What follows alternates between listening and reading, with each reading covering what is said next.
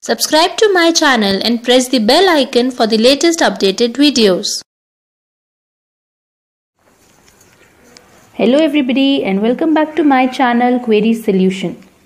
So dear all, today I am going to start my new topic, which is coordination in the case of plants. We have already covered coordination in animals, where we had studied about the nervous system, the neurons and all the details about human brain. So in this video I'll be covering about coordination in plant. So it will be achieved through movement in the case of plant, which have two categories, one which is independent on growth and one which is dependent on growth. And another topic that I'll be covering is tropism and its types.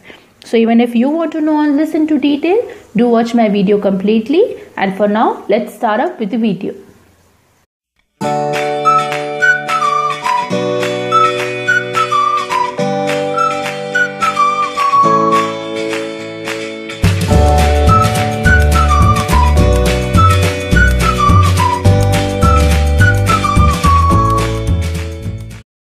So students, if we talk about coordination in the case of plants actually does not have any specific type of organ system as we studied in the case of animals, that is the nervous system.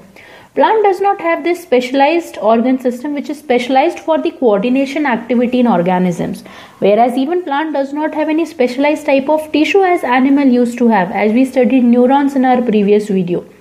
So how will coordination happen in the case of plants? So in the case of plants, though they does not consist of any specific organ system or a tissue, plant undergo coordination with the help of movement. And these movement in the case of plants can be of two types. One which is dependent on growth and one which is independent on growth. Now see, how independent on growth these movements will be achieved? First let us see that. Now consider a case of a touch-me-not plant. You might have all heard this name. Which is this touch-me-not plant? Which belongs to the mimosa family. The one to whom we touch, they close their leaf. Right? You might have seen this plant. The plant in which we touch to any part of the plant, it closes down its leaf. Now why does that happen? Whenever there is a sensation of touch, now here touch will be the stimulus because it is a change to the plant. So whenever there will be any stimulus in this condition, the plant is showing response by closing its leaves, right? It is closing its leaf, but here closing of the leaf does not mean that the plant is growing. Closing of the leaf does not mean that the plant has shown a decreased growth or rather an increased growth. It is only here possible because the plant is acting depending upon its cells. Now how it is acting? Whenever you are touching the plant, the leaves are closing down. Absolutely correct. But what is happening actually? What is the main function which is being involved? The different cells of the plant here are acting by either shrinking or either swelling, due to which after a certain period of time, these closed leaves will again come back to its normal position. But here the growth is not being dependent. The plant is not increasing or decreasing in size. It is just the cells of the plants are enabling the leaves to either shrink or either swell up. So that is how this movement is achieved in the case of plant, which is independent of growth. Now let us see how dependency on the growth, the movement through dependency on growth is obtained. So here we'll talk about tropism. Now what is this tropism? Tropism means movement of plant in response to stimulus. What do you mean by tropism? Tropism means movement of plant in response to stimulus. And as I said you, what is the meaning of stimulus? Stimulus means any change which is there in the plant. Any change. It can be a physical change, a chemical change, any change it can be. So let us study about this tropism more into details. So as I said you, tropism is of different types. It has got different categories of tropism, and tropism means any movement of plant which is dependent upon stimulus. So here we will be discussing about 4 different types of tropism and what responses do plants show about them. Now if we talk about phototropism, which is the first one, so as I said you, if we divide this term into two particular parts, it has got two types, photo and tropism. Tropism, as I said you, means response to stimulus, and here which response we are talking about? Photo. Photo means light. So how a plant will respond in the presence or absence of light? Now you all might have performed an experiment in your previous class or maybe in this 10th class, where you might have said to grow plant inside a dark room. A plant might be kept where it might be kept in a dark room, and you only have given one particular you have given only light in one particular direction. So what was the result you obtained through this experiment? That in the direction in which the light is coming, the plant grows in that particular direction, right? You might have seen bended leaves, bended stem, where the plant is growing in the presence of light. So that is how it confirms here, that whenever there will be a stimulus which is photo, that is light, the roots of the plant always show negative. Now why negative? We all know that if we consider a plant, the shoot portion is present above the soil, whereas the root portion is present below the soil, right? So since the roots are there below the soil, it is always dark over here. So roots are independent of growth, whereas the one to which the light will actually affect is the leaves.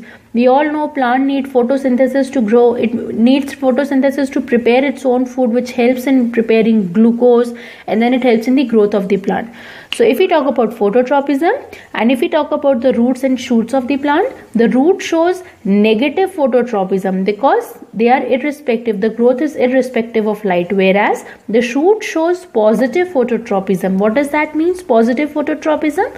That is, the shoot are responsible, or the shoots, the light is responsible for showing the movement positively in the case of shoots. Okay. Now let us see the second one, which is geotropism. Now tropism again means stimulus, that is any change, and here which change we are talking about? Geo, that is gravity.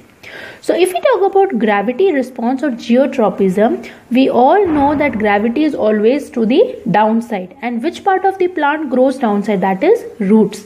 So root shows positive geotropism in this case, whereas shoot shows negative geotropism because they grow up, that is against the gravity. Let us talk about the third one, that is hydro. So tropism again means stimulus, and here which stimulus we are talking about? Hydro, that means water. So how plant will show in response to water? Just see it. Now as I said you, in this condition we always give water to the soil, right? The soil always gets the water. This soil or this water penetrates, the porous nature of the soil allows the water to penetrate deep down into the roots. Now wherever the plant roots will find water, it tends to grow in that particular direction. For example, if here there is water availability, the roots will try to grow in this particular direction. So we can conclude through this that in the case of hydrotropism, the root shows positive hydrotropism, whereas the shoot shows negative hydrotropism. Now next and the last one is chemotropism. Now chemo, you can all relate, it is related to, with stimulus, it is related to chemical. Now here chemical, we will see or study the plant with the help of hormones, because we all know what are hormones. Hormones are nothing but the chemical messengers. Such messengers which transmit the chemicals, and through that chemical they send the message from one part of the body to the target site, right? So in the case of plants, there are different categories of hormones that perform different functions. So let us see that. So as I said you that chemical, that is hormones, are responsible and act as actually a chemical messenger. So plant has different types of hormone. We are just studying through a few examples over here. So like one of the cases, Oxen. It is a plant hormone, Oxen. And what is the function of this Oxen? It promotes the cell growth. What is the plus symbol resembling over here? That it promotes the cell growth. It allows the cell growth, the cells to grow. Whereas another example of a plant hormone is cytokinin. Now, what is the function of cytokinin? It promotes cell division. It allows continuous division of the cell. Whereas there is one category of hormone which inhibits the growth. It does not allow growth to attain after a particular period of time. That particular hormone is abscisic acid. So this is how, if these hormones will be released in the case of plants, the affected or the particular cells which are there, those will get affected and they will show the appropriate functions as per which plant hormone is getting released. So this is how the case of coordination occur in the case of plant, where they allow growth with the help of few stimulus like light, gravity, water and chemical. So I hope you are clear with the video. In case if you have got doubt, you can ask to me in the comment section box below. As I said to you, I'll be always happy to help you out. And in the next video, I'll be discussing about hormones in the case of animals and the different type of glands through which they are produced. So Subscribe to my channel, like my video so that you will be able to have notifications for my new video which will be posted. So keep on studying, and until then, bye bye.